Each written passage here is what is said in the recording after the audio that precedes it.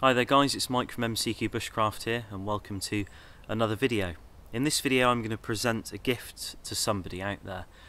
Somebody who I was commissioned to make something for on behalf of one of their relatives. A lady contacted me a couple of months ago and commissioned me to make a full fire kit of lots of items that she specifically requested for a gentleman out there, John Cummins. It's John's 50th birthday today on the 15th of August when this video is released. And John, if you're out there, I hope you like the present that I made you. It's all thanks to Nina, who commissioned me to actually make it, and I've spent a great deal of time working on it, making sure everything's absolutely perfect, and I've even thrown some extra stuff in there for you as well. So for those of you watching this video is a bit of a presentation for John there, just to show him this kit, show him everything I've made him so he can understand the kit properly.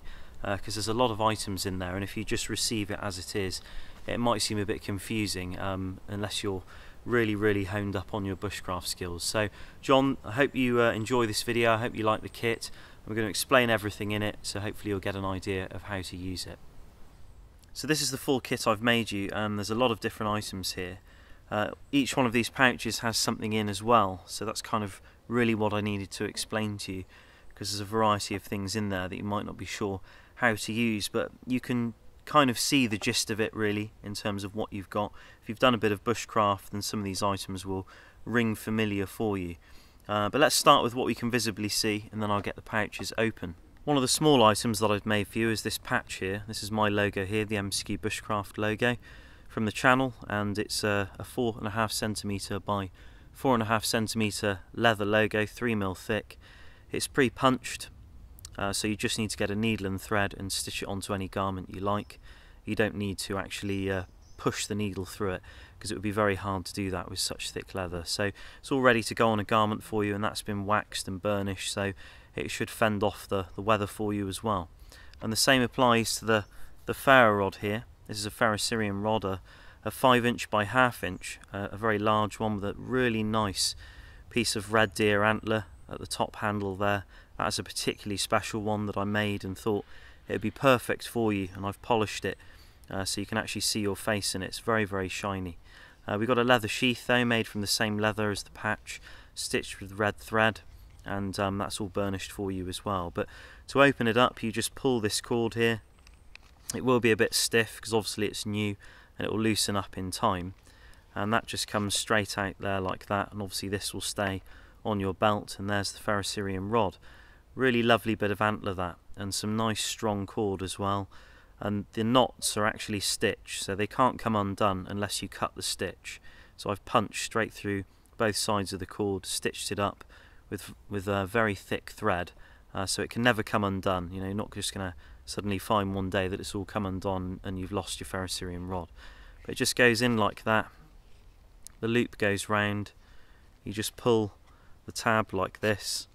As I say, it's a little bit stiff because it's new, but that will stay on your belt, and it goes up that way so it doesn't hang upside down. I used to have one like that, but they go up that way like that, or else you get too much of this sticking up and it can interfere with your belt. So that's a nice ferrocerium rod for you. I've included a striker as well. I've just put this on a separate piece of leather, and you can attach it to the end of this if you want to, or put it on a separate clip. And that's really just because you might not be comfortable with striking it with a knife. I am, and I much prefer that, using the back of my knife. It's not just a gimmick, I actually do prefer it quite a lot. I think you've got much more control and strength in a whole hand than you do in fingertips, and I prefer it that way. But you've got a striker there just in case you find that more comfortable. Another piece of firelighting kit that you have is a flint and steel kit. There is a little bit of iron parites in there, but I wasn't able to source you a particularly good piece, so you might have difficulty with it, but let's see how you get on. You can always let me know.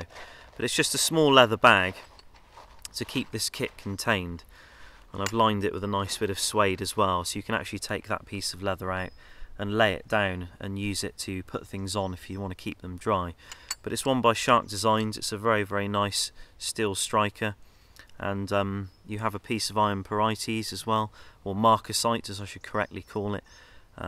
This is a very small chunk. You can actually see the oxidization in there, and you can clean that up and shine it up and you can get sparks off of it. They won't be particularly hot, but if you're skilled enough and you take enough time with it, you might be able to light some of the tinder that I've given you. But this one will produce some good sparks. I put a few pieces of flint in there for you. I have some more pieces to pop in just before I send this out.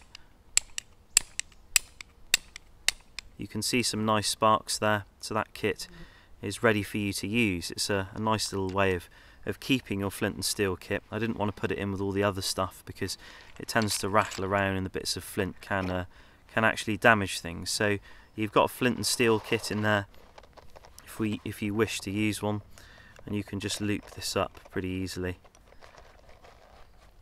just like that.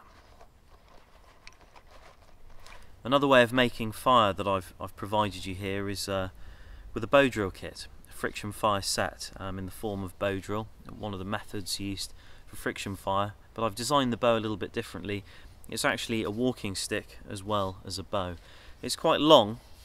I'm not sure how tall you were, John, so I've just made it a little bit longer than I'd normally have a bow for myself. It'd usually come from the centre of my chest to the end of my fingertips there, and that would be a nice length for me. So it's a couple of inches longer, and it's suited for about somebody from about 5'9" to 6 foot in terms of a walking stick. So hopefully this will be okay for you. So you can carry it around the woods as a stick as well. Probably pretty good for bashing stuff as well. And this is a nice bit of hawthorn here, and came out very well actually. Came out really nice, very smooth. It'll only age with time as well. It'll get better with age. It'll smoothen off, and as you use it, it will actually look nicer. But in terms of the actual hearth and the drill, I've got you some hazel and some poplar here. So you've got a nice bow drill set there. I do have some cord for you to go on this. The cord can be strung on quite easily. You can just pop the cord over the actual bow like that, and it just goes over the ends there, just like this. And I've adapted that so it actually fits this drill quite nicely.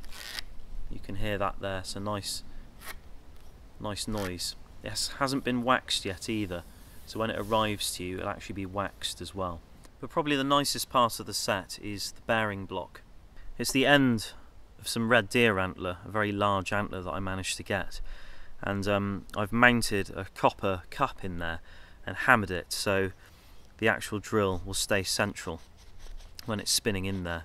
And heat shouldn't really affect this too much because the way I've put it in, it should be pretty permanent really, but it's very, very comfortable, and it's designed to go in your hand like this, actually side on like that. So you'd place it in like this, so this slanted part is on the outer of your hand, on your left hand if you're right-handed, on your right hand if you're left-handed. So you would operate the bow with your dominant hand, and it could be in your hand just like this. If we move into the tinders now that you can actually use with some of these fire lighting methods, I've provided you with a range of tinders. These two here are very resinous and they're from conifers. This is fatwood, and if you've watched any of my videos you'll be familiar with what fatwood is. This is the resinous core of a larch tree, and the wood is infused with resin. It can be scraped and lit with a ferrocerium rod, and it's very good for wet weather conditions. And I've put a leather tag on it for you, so you might be able to hang it off of a belt, for example, if you wanted to carry it with you as an emergency bit of kit if you were struggling to make a fire. Another item is this pine pitch here on a leftover piece of red deer antler that was used to make the bearing block and the fire steel. It's all come from the same animal, and you can see a huge lump of resin on the end of that bit of antler there. The actual piece of antler you might want to use for other things as well. You might be able to do something with the tip of it and use it for actually working with flint for napping, but that might be something that will come later on down the line, and you can source your own tools for it. But this is a huge bit of resin mixed with beeswax. It's also mixed with rabbit droppings and charcoal, and it's a really lovely texture, quite supple actually, and when you heat it up you can really work with it. But it makes a fantastic glue, and it also can be used to exaggerate a fire or perhaps agitate a fire to make it burn even brighter. But I've put it in this little leather thing for you because it's very messy stuff, and you know, it's going to get all over your other things there. If you put it in the same bag as some of your other tinders, it'll just consume them, and on warm days it can be really bad actually. It gets quite soft, so it does need to be contained in its own little leather pouch. This is a nice English tan pouch, one of the extra ones I put in, and the reason I put these extra ones in is because they're really needed to control some of the messier, sharper stuff that can just affect all the other tinders and ruin them. It all looks nice on display, but you want a degree of practicality to it. But these are cramp balls, and you can see already they've dusted the inside of this tan pouch quite considerably, and that is just what they do. So we've got some good ones here though. That's a really nice one, probably one of the biggest I've found in a while. But cramp ball is a Daldinia concentrica is the correct name. It's a type of fungi that grows predominantly on ash, not only ash, I've found it on other things as well, but you'll find it in its greatest quantity on ash. Dying ash trees, or dead, fall from ash trees, and it's an amazing tinder. And when matured and dead, like these husks are here, when the bracket's done its job, they produce an incredibly hot ember that burns quickly and can ignite tinder very easily. Tinder like this here, you can put a spark in one of them and blow it into flame quite easily with this material here. This is the main pouch that I've made you, an extra large tinder pouch. You've got a leather brace there to stop it stretching, and the toggle stretching the leather at the holes there, that's generally what it's for. You've got a nice roe deer end point there as well, not from the same antler as this. Obviously this is roe, much smaller deer found in the south, and this is red deer, which is a bit further up north. So if we just open that up for you, it's a really nice strong leather, this, quite water resistant, so it should last you a long time. But we have a range of tinders in here. First of all, something I've just put in more as a utility tool is beeswax, and this is going to be used for your bowstring cord. You can use it for other things as well, and it can be used to agitate a fire, make it burn brighter, but I wouldn't use it for that. It's probably better used for your bow drill strings or any natural cord you choose to strengthen. I've put some jute twine in there, a type of natural cordage, very nice to use, good for nest material, and can be used to practice with. And I thought I'd put that in there really just to give you something to have a play around with. One nice tinder that I spent some time making was this amadou here, and this is from a type of bracket fungi called Fomes fomentarius. You have to cut out the trama of the bracket, which is on the very top surface. It takes a very long time, it needs to be boiled and processed, and this is from the best part of the fungi. So it's very, very supple, and it can be lit either with the ferrocerium rod, which is pretty easy to be honest, or the flint and steel kit, which is generally a traditional method of doing it. That and iron porites, although with iron porites it takes a great deal of time and preparation. If you've never done it before, you really need to practice it, but incredibly rewarding, and something that is really quite a historical way of making fire. But yeah, very nice bit of amadou there, some really nice pieces. Does behave better when charred, but you don't need to do that necessarily if you want a bit of a challenge. I've got a bracket fungi here. This is Ganoderma australe. Has many nicknames really, and a lot of the Ganodermas share the same nickname. Artist bracket, artist conch, or conch, lots of different nicknames for it. But this is a nice little bracket. This has a trama too, and you can make a poorer substitute amadou from it in the south. But this can glow as one large ember. If you get a cramp ball and you light a cramp ball with your ferrocerium rod or your flint and steel, if you're skilled enough, you can blow on the two together, transfer the ember from this to this, and carry this. And this can be used to carry fire for about an hour, something of this size. If you get moss and you pack it, slightly damp moss, and pack it into this leather bag, and you push this in and draw it up, it can be carried, and it limits the amount of oxygen that actually gets to it and makes it burn slower. But you do run the risk of putting it out if it's not quite hot enough in the first place. But we've also got some birch bark in here too. Some nice pieces of birch bark. They came off a tree that was pretty much perfect really for harvesting bark off of. I've got a lot more than this for you. I just haven't brought the bundle out with me. And I do have some more of these drying for you too, so you'll probably find those in there when you open this on your birthday. So there are a lot more bits of bark to practice with. You can scrape this and ignite it, but this is really nice thick stuff, great for scraping, and you can burn the scraps. So we've got a range of tinders in here, and you can put all sorts of things in here if you wish to. even the fat wood, even the scraper. You can use this pouch to pretty much carry everything you're taking out with you, although there is a lot more here than needs be really for a fire kit. This is a complete kit.